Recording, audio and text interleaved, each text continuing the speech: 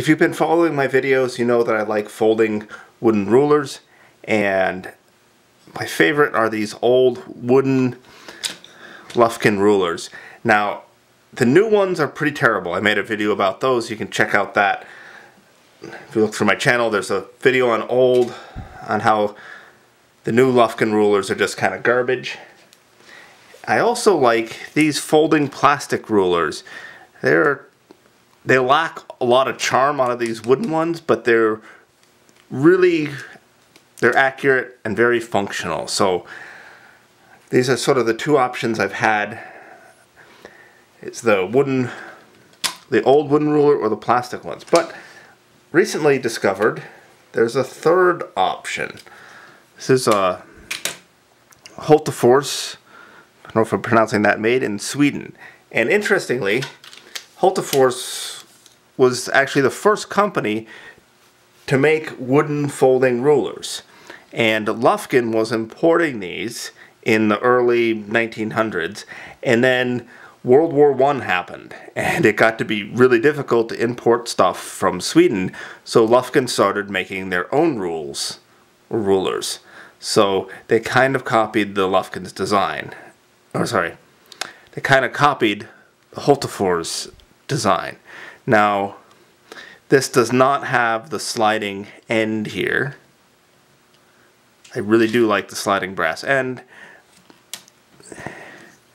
It's thinner than the Lufkin, with thinner rulers, so it packs up nicer, but this is actually longer. This is like 2 meters, so a little bit over 6 feet. I ordered this off of Amazon, and it was supposed to have inches on both sides, but on the back I actually got one with a bricklaying scale, and I have no idea how to use a bricklaying scale. I'm sure there's tutorials somewhere on YouTube about how to use a bricklaying scale, but at least it has regular inches on one side, so this is still useful. So the joints are really nice, and they've got a good snap to them. They lock nicely. They came pre-lubricated from the factory. There's a little bit of grease on there, so that's good. Yeah, this is a nice little ruler. I don't think it's too thin. It seems still fairly stiff. It's obviously not quite as stiff as this Lufkin, but you know, it's probably as well. Yeah, anyways, it's stiff enough for what it does. So I have not laid this out and compared the accuracy. I know these two both agree with each other pretty closely, and they agree with my tape measure, so if all three of them agree, we'll count the Hultafors as being also accurate. So let's run these out on the bench and see what happens.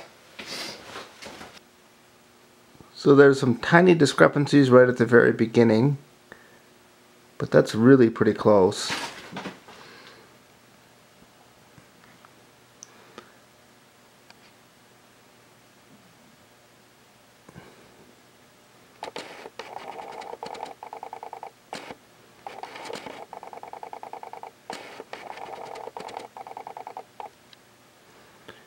Yeah, 16's a little bit off.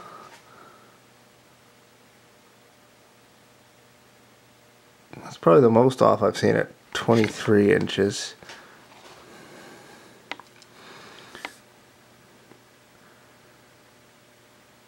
And back at 35, it's back on track.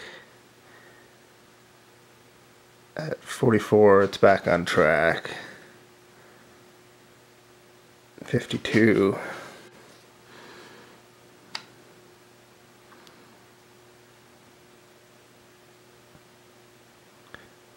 62. Let's see.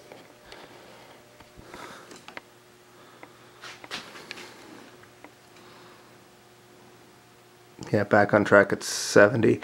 So it's within a 32nd of each other. So it's probably off less than a 64th. Although, yeah, 21, that's a 32nd off. from each other. Of course, I don't know which one's right exactly, because it looks like the Rhino rule is long at that point. So if you can do without this sliding end piece, which can be really nice for measuring depths, I don't really use it for measuring inside measurements. I usually don't do that. If you do use that feature, then, well, obviously this ruler is not for you. But other than that, this is a really nice rule. Good joints to it, good feel. You know, this one's, you know, heavier, feels more solid, but the lightweight's nice. It's got, the joints are really nice. They snap really nicely. It's got a good feel to it. Nice and lightweight. So this is a nice rule. One thing about this though is I ordered it off of Amazon, and it took like a month to come, and they sent me the wrong one. This is the brick scale 78-inch one, and like I said, I don't know how to use the brick scale, and so this back side of the ruler is all gibberish to me.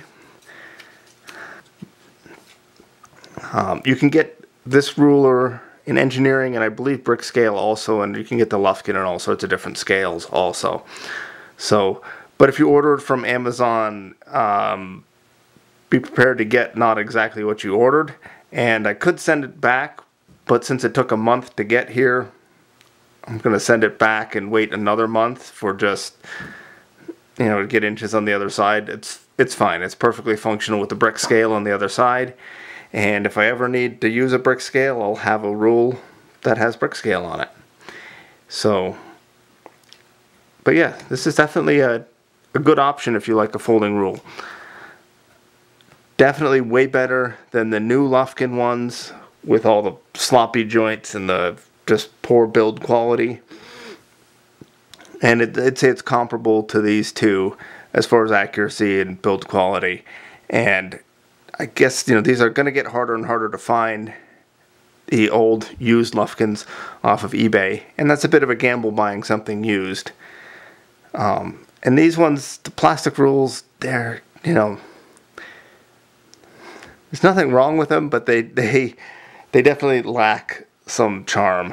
They're kind of, you know, they're plastic. They're very functional, but they're not wood, and they're a little bit floppy.